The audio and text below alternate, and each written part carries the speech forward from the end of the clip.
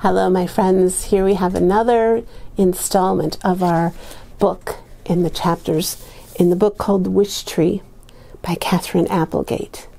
We're going to find out now what happens the next morning after Red had broken the rule and said all of those things and told the story to Samar and Stephen. What do you think happened the next morning? Chapter 41. Morning emerged slowly, heavy with clouds. A light rain had fallen just before dawn, soothing my leaves, if not my mood. Oddly, the ground felt saturated. Spring was always muddy, of course, but this was unusual. It would make for a messy wishing day tomorrow. An early rising old gentleman with a bamboo cane approached.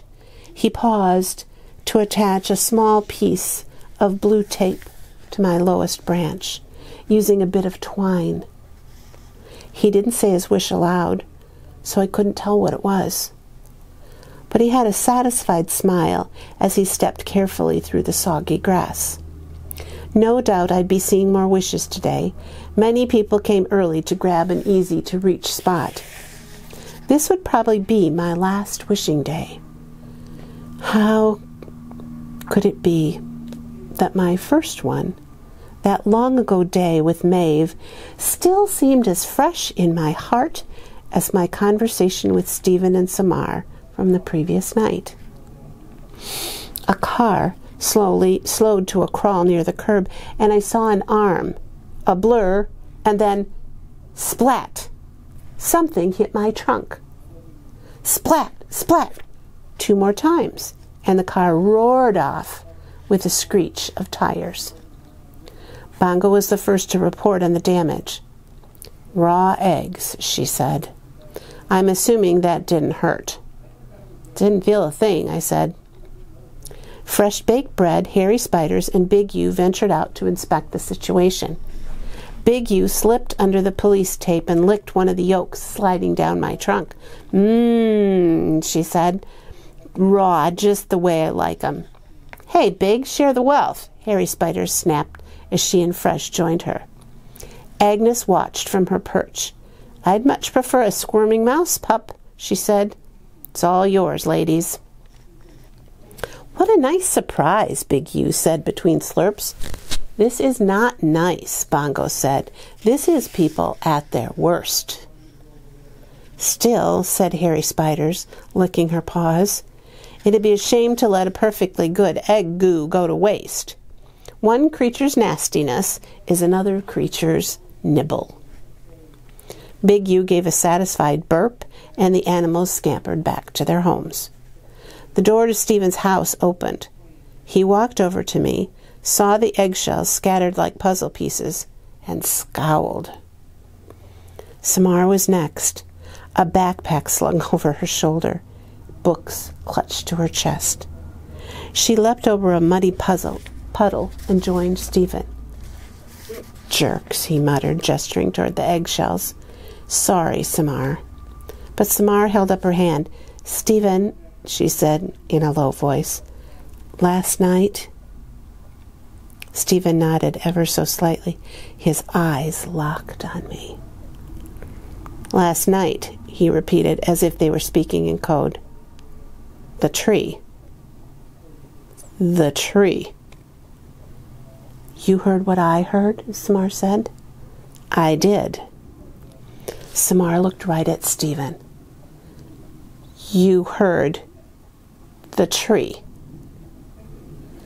I heard the tree. Samar gave a little nod. So it was maybe a trick? Somebody playing a joke on us? Or maybe we were both sleepwalking at the same moment, Stephen suggested. He nodded as if trying to convince himself. Yeah, sleepwalking. Have you ever sleepwalked before? No, but there's a first time for everything. They stood there, looking at me expectantly, willing me to speak. At least that's how it felt.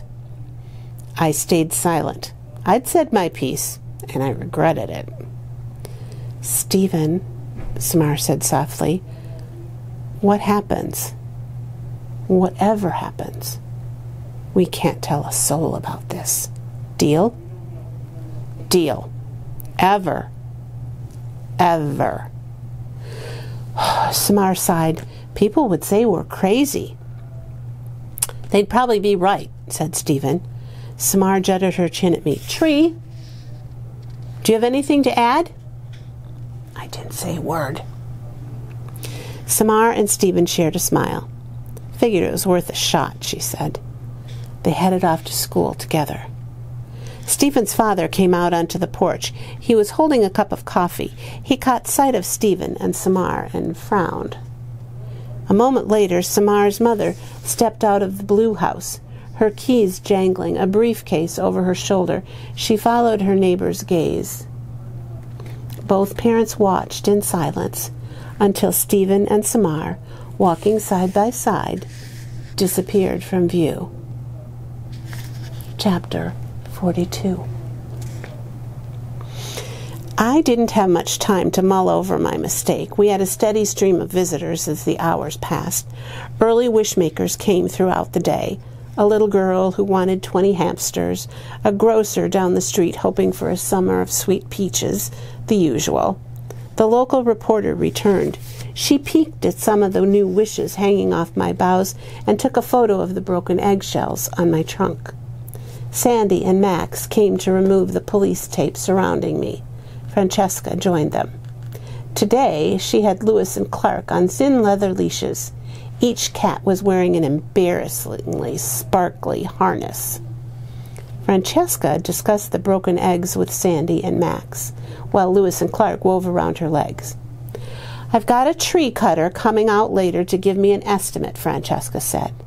"So you're definitely cutting it down?" Sandy asked, in what I liked to think was a disappointed voice. "Yep, no question. See that muck, all the water in the yard?" Francesca pointed at the soggy lawn. "Plumber told me this dang tree is plugging up some of the pipes. At least bit of rain and the yard turns into a giant mud puddle." Still, people are going to be sorry to see it go," Max said. He reached for Clark's leash and tried to unwrap Francesca. "I know it's a good old tree, but sentiment doesn't pay the plumber." Sandy grabbed Lewis while Francesca attempted to unknot herself from the leashes. "What about the animals and birds that live in the tree?" she asked. That's where I'm using the old noggin," Francesca said. "Every year, the opossums and owls and such vacate the premise on wishing day. Strangest thing, it's like they know what's coming." She hopped over the web of leashes. "Suppose they don't like being disturbed. In any case, I'm hoping the cutters will come late tomorrow afternoon. Most of the wishing will be done by then." "What will you do with all the wishes?" Sandy asked. "Put them in the trash when no one's looking. That's what I do every year. The whole thing's nonsense anyway." Max and Sandy looked at me sympathetically. I know. I don't have a sentimental bone in my body." Francesca paused to address the cats, who were yanking her in the opposite directions. "If dogs can do this, why is it such a challenge for you two?" She turned her attention back to the police. "But it's time. More than time." "Well, we're going to swing by tomorrow. Keep an eye on things. No lead on the person who carved that word. But with the eggs and people just generally riled and the cut down," Sandy shrugged, "couldn't hurt to have us on hand to keep an eye on things." "Thanks," Francesca said. "Not necessary, but I appreciate it." Lewis and Clark caught a glimpse of Bongo and lunged for my trunk. "Whoa, you crazy felines," Francesca cried, reining them in. They hissed at Bongo. She spread her wings menacingly and let out her most ferocious caw. Lewis and Clark retreated for the safety of Francesca's arms. Once again, she was tangled in a knot of leashes and cats. Sandy smiled. "Maybe leave the cats home tomorrow, Francesca." Chapter 43. That afternoon, I met my executioners. Not having teeth, I never really understood the fear people seem to have of dentists. I've overheard conversation where the words root canal and cavity were used, but in tree world those have different meanings. After seeing the tree cutters and their equipment, I understood. When a truck carrying powerful chainsaws, along with something ominously called a stump grinder, shows up, well, you know you're in trouble. Mind you, an arborist is a great friend to trees. We need our limbs trimmed, just the way you need to cut your fingernails and hair, although for us it's only once or twice a year, and it's called pruning. I always feel especially elegant after a good pruning, but pruning is usually done with special shears that look like giant scissors, or with a small saw on a long pole.